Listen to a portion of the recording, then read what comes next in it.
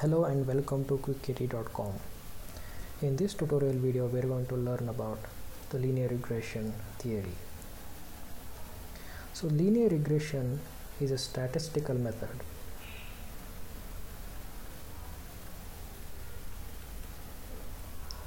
Linear regression is a statistical method to find the relationship between independent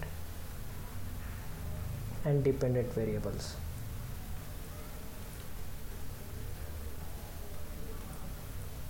So to understand the theory, I am going to use some data. Okay, the data basically tells the number of hours studied by a student and the marks he scored in the exam. Okay, so in this table, the hours is an independent variable and marks is a dependent variable.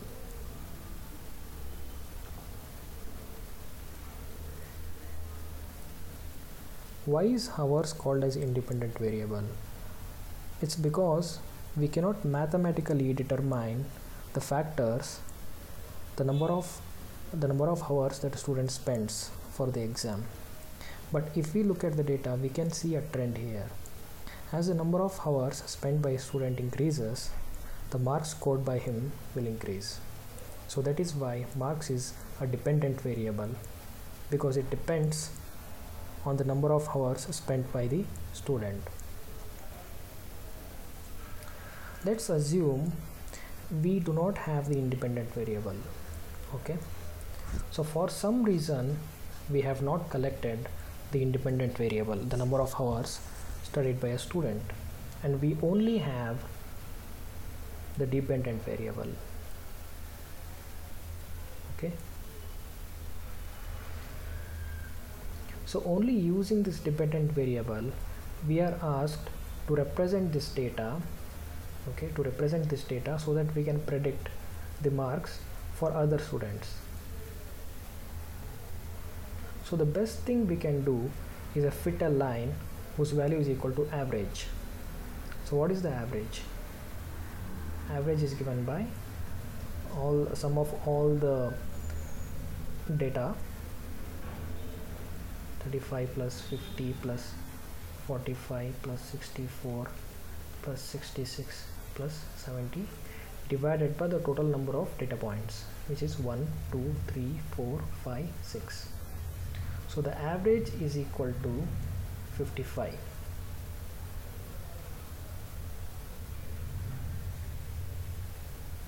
Okay, so we have just plotted a constant line whose value is equal to average.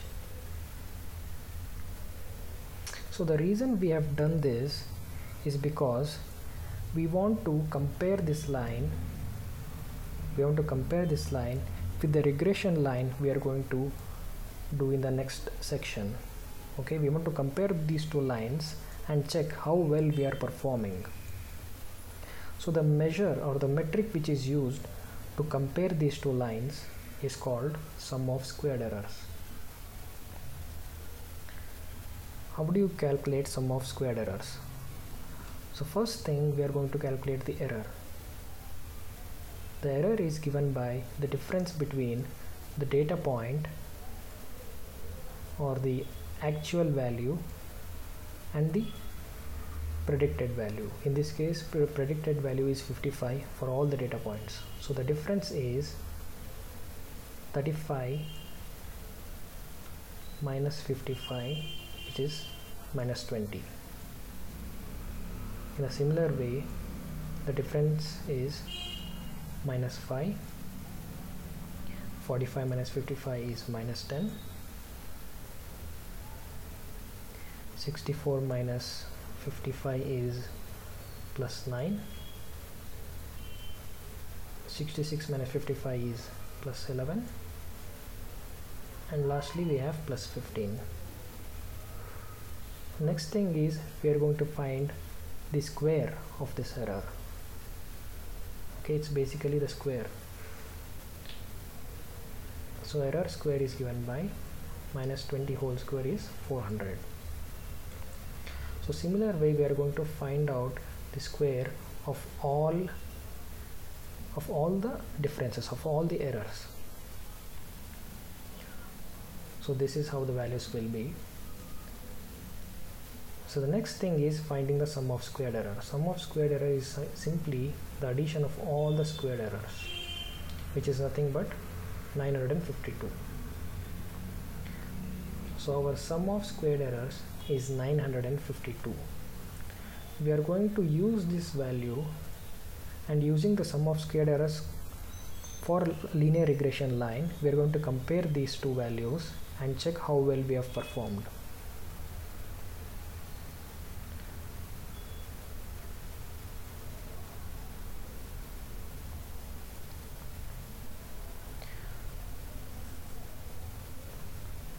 So let's calculate the sum of squared error by doing the linear regression. So the linear regression uses a form of line called as slope intercept.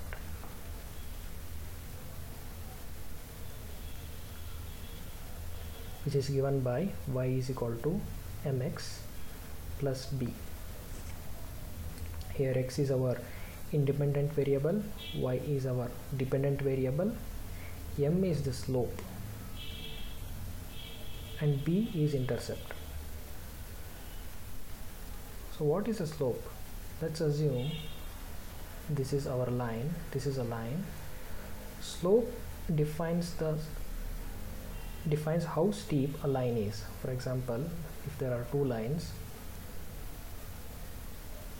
line 2 is steeper than line 1, so the slope of line 2 will be greater than line 1. So what is intercept? Intercept is a point where the line crosses y-axis. Okay, so this value is called as intercept. So the very idea of linear regression is to find the best combination of slope and intercept, which minimizes the sum of squared error. Okay, one of the method which is used to calculate the slope and intercept is ordinary least squared method.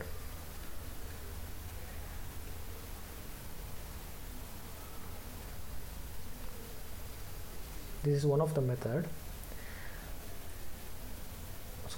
So we know that a line is represented in slope and intercept form as y is equal to mx plus b. In ordinary least squared method, the formula for slope is given by m is equal to sigma xi minus x bar y minus y bar divided by sigma xi minus x bar the whole square. Here xi is our independent variable and x bar is the average of our independent variable data. Yi is our dependent variable and y bar is the average of our dependent variable data.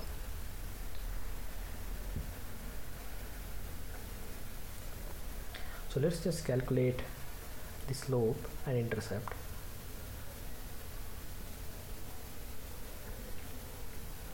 So the first term x sub I minus x bar is given by xi minus x bar, which is nothing but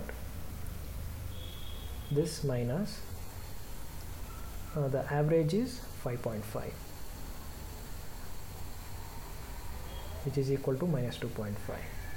So next thing is 4 minus 5.5, which is minus 1.5. Similarly, we are going to calculate for other values. Then y sub I minus y bar is given by marks minus the average minus 55, which is minus 20. So 50 minus 55 is minus 5. and then the next term, this above term, is calculated by just multiplying these two terms.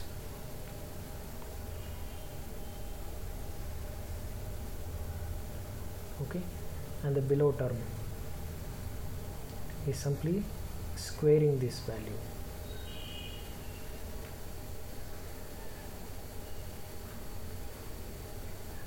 So we have the numerator 121 and the denominator as 17.5.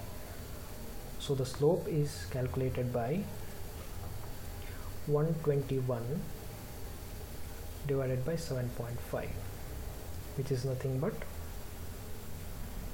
6.914. So this is our m, and our intercept is given by b is equal to y bar minus m into x bar, sorry. So we know that y bar is 55, so b is equal to 55 minus our m is 6.914, which is 6.914 into x bar is 5.5. 5.5. So if we just calculate this, b will be equal to 16.973. So we have our slope and our intercept. So we can represent our line as y is equal to slope, which is 6.914 mx plus b, which is 16.973. Y is equal to mx plus b. So if we plot our line, if we plot our equation, okay, as a line, it should look something similar like this. So you can use an Excel or any other graphing tool to plot this line. So this is our line, y is equal to 6.914x plus 16.973. So the slope, this is the slope, 6.914, and our intercept, this value is called our intercept.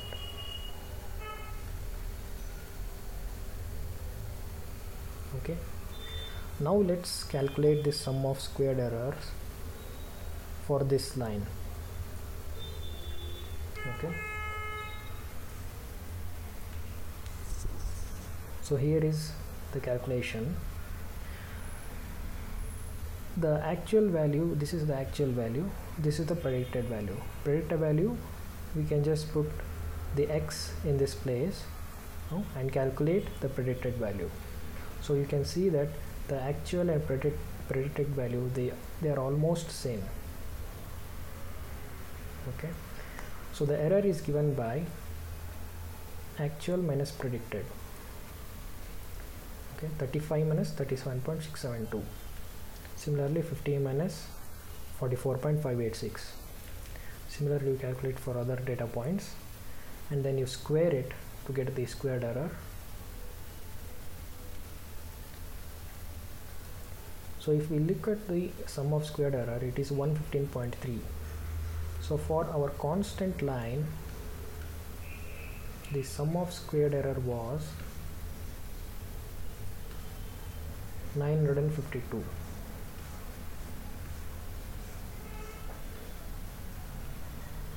So for constant line, sum of squared error was 952, and for our regression line, the sum of squared error is 115.3. So we have done a pretty good job in fitting the line through our data points. So this line represents our data well. So this should be the end of this video. If you have any comments, if you have any questions, please leave a comment below.